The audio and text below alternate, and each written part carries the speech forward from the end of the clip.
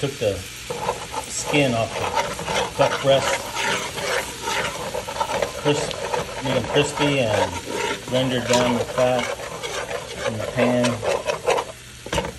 Added a couple cups of flour and 1 stick of butter. I'm gonna make that dark roux out of the butter and duck fat.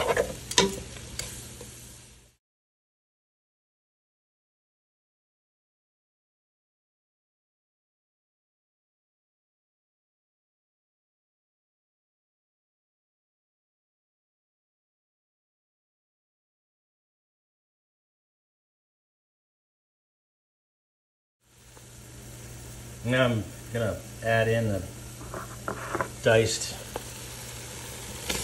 duck breast. Keep the fat off, bring it down as part of the roux. Blonde roux in color. I'm adding the onions. That was 1 large onion, medium chop. Rendered duck fat and flour.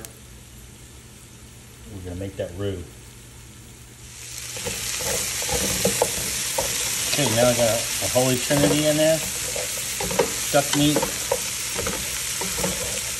and dark roux. Constantly scraping that bottom of the pan.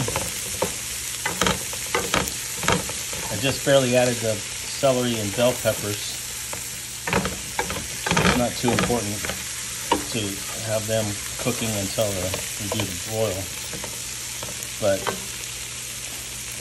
the onions have been sweated out in that dark roux. So now we're going to add some chicken broth. Deglaze the pan there. All that sticky goodness up on the bottom.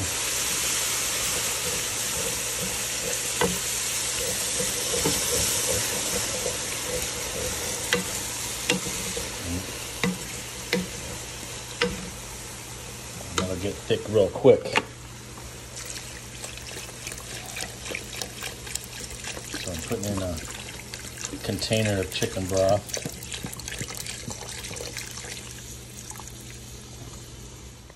Okay, going pretty generous with the Louisiana hot sauce right in the batch. Wait a minute, got a little bit of physical contamination in there. And hot sauce can be added at the end, of course, to each individual bowl or whatever. So that's probably pretty good right there. I'm going to put a little bit of better than bouillon, both beef and chicken. Just a little. Just give it a nice roasted flavor. And the chicken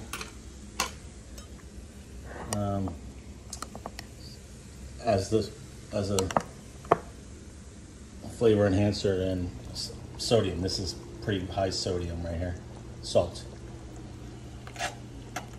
Plus it tastes great. In the mix. Let that simmer for a minute. I'm gonna add some ground thyme.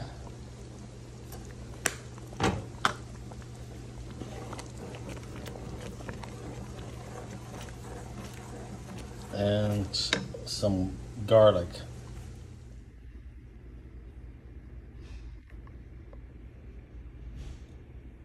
There you have it.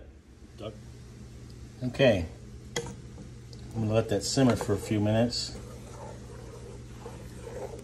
Those crunchy pieces of skin, fried skin, will soften up, and my Holy Trinity will soften up, and then we'll put it over rice. Duck gumbo, something to eat. Something to eat, duck gumbo.